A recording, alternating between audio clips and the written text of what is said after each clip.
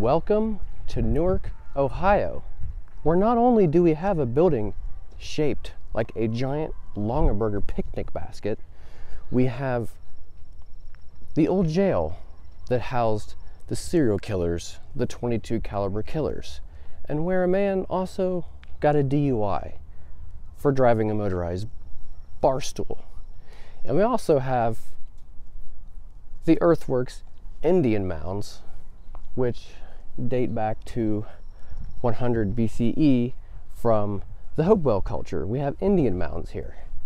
But I will tell you one other interesting thing about here in Newark, Ohio. An individual who became so famous, he moved out to Las Vegas and became one of the biggest singing icons in the business. I'm talking about Mr. Entertainment, Midnight Idol, Mr. Las Vegas. I'm talking about Wayne Newton. Wayne Newton lived here in Newark, Ohio for a very brief time. And there's a couple of locations that I've been doing some research and I kind of have an idea of where he used to live at. So today's video, we're going to check out where he used to live and the school that he attended while he was here for a very short time. So without further ado, let's learn a little bit about Wayne Newton. Why not?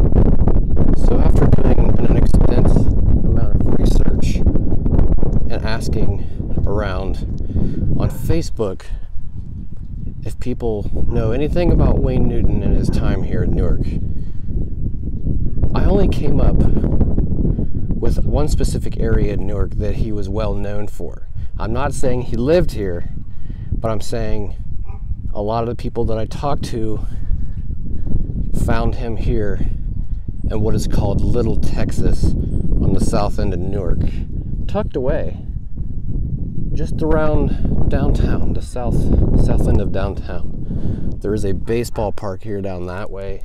There's like a little playground here, then there's like a river back that way. But this is a general area of where people have claimed to have played with Wayne Newton, to have babysat Wayne Newton. A lot of people in their older years have had a lot of stories about Wayne Newton being here in what is called Little Texas. I just can't imagine a younger 10, 12-year-old Wayne Newton running around the streets down here, because Little Texas isn't necessarily the greatest part of Newark. I'm not saying there's anything bad about it. I'm just saying Newark's definitely got some of its areas. It might be nice around here. I'm not entirely sure. I'm not from this part of town. I've only been down here like twice, but I'm sure there's some nice parts around here. But back to the subject at hand, Wayne Newton. If anybody is watching this video that has any stories on Wayne Newton being in Newark, please comment down below. I would love to hear it. It's just really interesting to hear about celebrities being in your hometown, let alone growing up. Well, I guess you really couldn't say that he really grew up here. He was only here for a short time. He had really bad asthma and he had to end up moving away to Phoenix. And then he ended up moving back. He was back and forth with his family for quite some time. So he does have his ties here in Newark, which is pretty cool. Born Carson Wayne Newton on April 3rd, Norfolk, Virginia. He recently just had a birthday as well, because it's like mid-April right now. Anyway, his parents' names were Patrick and Evelyn, and he is of English, Irish, Scottish, Welsh, and German descent. But he claims he's Native American because his mother is half Cherokee and his father is part, I hope I'm going to say this right, Powhatan? Indian, maybe? I'm not sure how to pronounce it. But there are no records that document this, so nobody knows if this is actually true. Anyway, At the age of 6, he learned to play guitar, piano, and the steel guitar, which is pretty cool. He moved to Newark at the age of 10. He wasn't in Ohio for very long. While he was here, he began singing in local clubs, theaters, and fairs with his older brother, Jerry. Together, they were the Newton Rascals, or otherwise known as the Rascals in Rhythm. And they ended up moving to Phoenix in 1952 because he had really bad asthma, and the warm weather really helped his asthma. And while in Phoenix, he attended North High School and left before his junior year ended. And I'm almost positive that he moved back to Newark again because he was back and forth for quite some time. So my story about Wayne Newton is actually kind of interesting because being that I'm from Newark, younger I had heard that name from my parents, and I didn't think anything of it until I seen the movie Vegas Vacation, you know, with Chevy Chase, Beverly D'Angelo, Ethan Embry, Randy Quaid. That movie, so he was in that movie, obviously made a cameo, and he was singing to Clark's wife, Ellen, at the show. Always had joked about that with my family, but I honestly did not know that Wayne Newton was a singer until I actually did my research.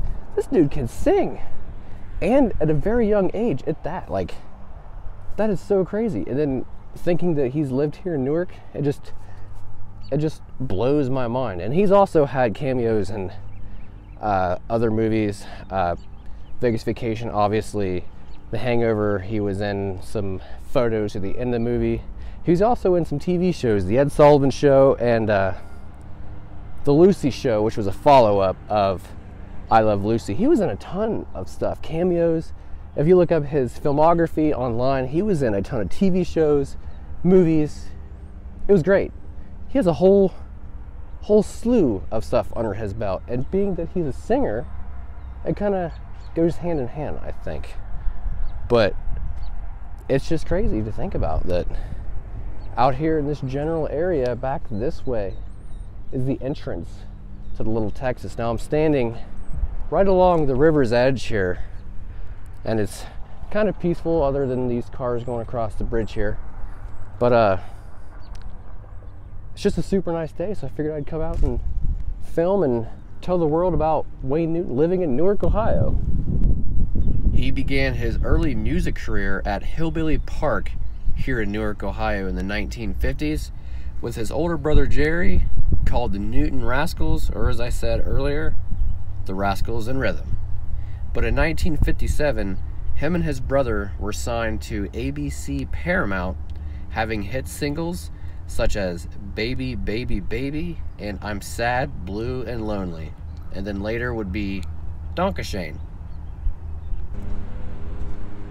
Okay, so the only problem I have with doing this particular topic is not knowing the exact house number that Wayne Newton grew up in. But apparently he had some family, aunts, uncles, cousins that lived here in Little Texas. He didn't actually stay. He didn't actually live in a house here in Little Texas. So I do have a question for the locals that are possibly watching this video. There is a location where Wayne and his son Jerry, when they were younger, they would go and sing at a place called Hillbilly Park. Now, if you're not familiar with Hillbilly Park was a concert venue on the east end of Newark that a lot of old country singers would come and put on shows such as Johnny Cash, Hank Williams, and a bunch of other big names. And then Wayne Newton and his brother Jerry would go and sing there. That's kind of where they got a good start. So if anybody knows the exact location of Hillbilly Park, shoot me a message on social media. I'll drop the links to my social media below, Instagram, Facebook, Twitter and all that. Shoot me a message and let me know where exactly Hillbilly Park is, because I would love to just kind of see it from a distance. I know it's on private property right now, but I saw that people can see the tunnel from the road, and I drove by a little bit ago because I wanted to incorporate it in this video, but I couldn't find it. So somebody shoot me a message and tell me where it's at, because I'd really like to see it. All right, so now we have one more location to go to. It is what I believe is 95% true of the junior high school that Wayne Newton went to. I'm going to take you there now and talk a little bit more about him. And I hope you guys are having fun. Follow me along. It's not over yet. Let's go. All right, so here I am at the second location. I'm about 95% sure, with all the research that I've done, that this is the school, junior high school, that Wayne Newton went to before he and his family had moved to Phoenix. And I'm here at the school now. I'm going to show you what the school looks like since he was here. And I actually went to school here as well too, so that's kind of cool. I'm just going to walk around the school and kind of talk about his growing up life, if you will. So let's take a look at the school. So in 1966, he bought 5 acres of desert land about 10-15 minutes south of the Las Vegas Strip. So when he was doing shows, he didn't have to go very far, which makes sense.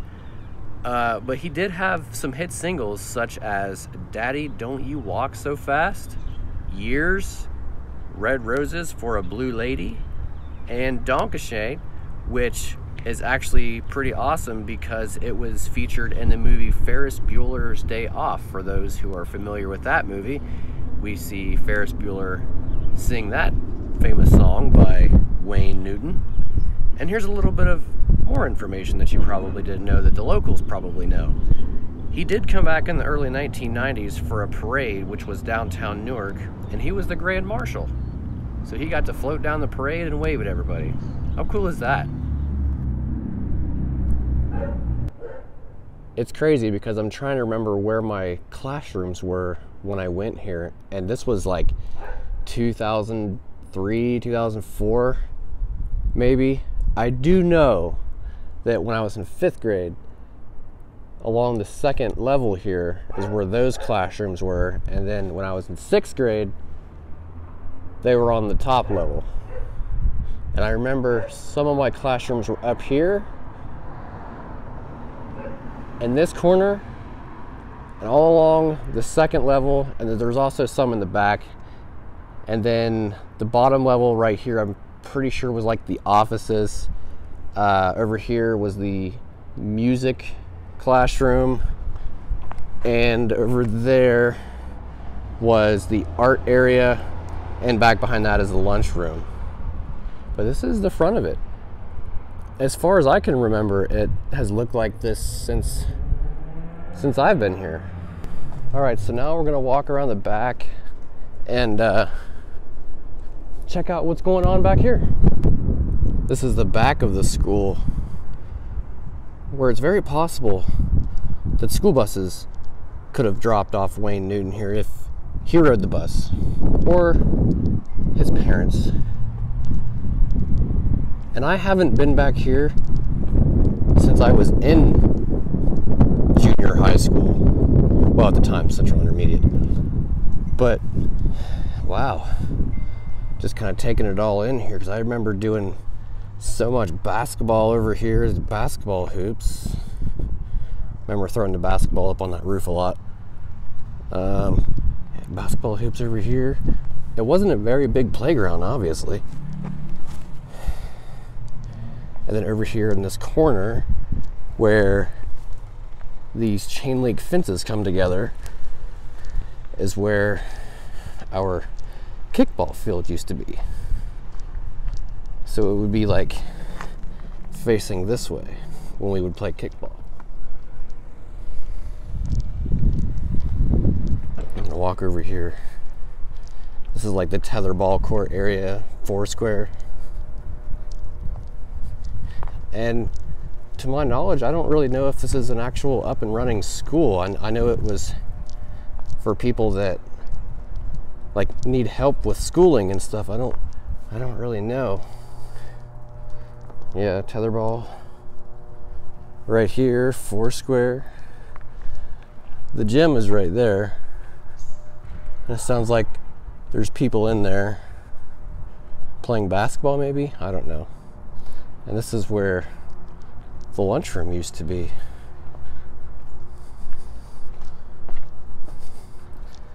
Cafeteria. I do find it kind of strange and odd that I'm shooting a video at a school. I've done videos at high schools, but nothing below that. It's kind of strange. There's some cars parked out here. I'm getting some really weird looks, but I'm here because of Wayne Newton. For those watching the video, those are new. You know I do videos on celebrities in or around where I'm from, and it just so happens that Wayne Newton lived here in Newark, Ohio. So, now you know. Alright guys, I think that's going to be a wrap on the childhood / growing up life of Mr. Entertainment, Mr. Las Vegas, the Midnight Idol, Wayne Newton. Growing up here in Newark, Ohio is so very strange to think about. But like I said, growing up, I had heard the name. My parents had mentioned it a couple times, but I didn't think anything of it. But until I saw, you know, Vegas Vacation, I didn't know who he was. You know, at the time, I didn't have internet, so I had no clue who he was. I didn't even know that he was a singer. But yeah, being this video is short and sweet, I kind of hope you guys enjoyed a little of history of Newark, Ohio here. Something that the older folks know about that I think the younger generation needs to know about. But all in all, from what I heard about Wayne Newton from his time living here, it's a hit or miss with anybody, really. Like, I heard some bad stories, I heard some good stories. Just depends. But then again, you'll have that with literally just about anybody. But he is Mr. Las Vegas, and it was really interesting to do a video on him. So I'm going to end things here. Thank you guys so much for watching. I greatly appreciate it. Don't forget to hit that subscribe button, like and share. Let me know what you think, and I'll see you guys next time on Jordan's Film Quest.